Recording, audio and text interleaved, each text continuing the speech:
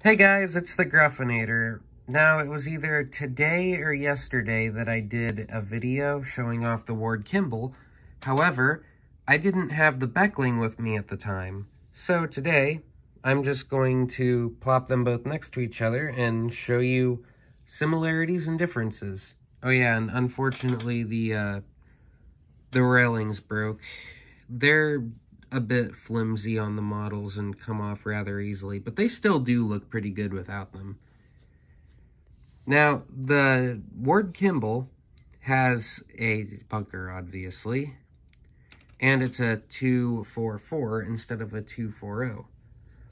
The GA Boeckling, on the other hand, has a full-on tender and is a 240. Also, the headlamp.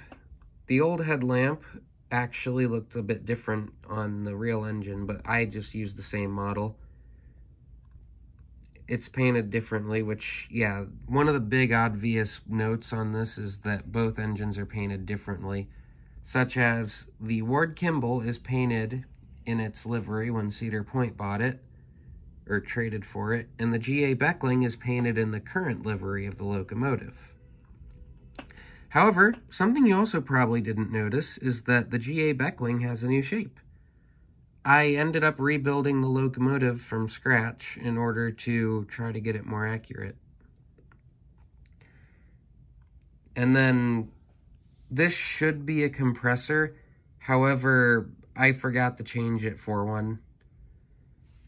And I can't print one out because I'm out of filament right now. But, I'll be hopefully restocking on filament here soon. Also, the bunker on the GA, or the Ward Kimball, is an oil burner bunker, but the tender on the Boeckling is a coal burner, both accurate to how they really were. And something I wish I could change is, I wish this would swivel, but for a static display model, it just goes left and right.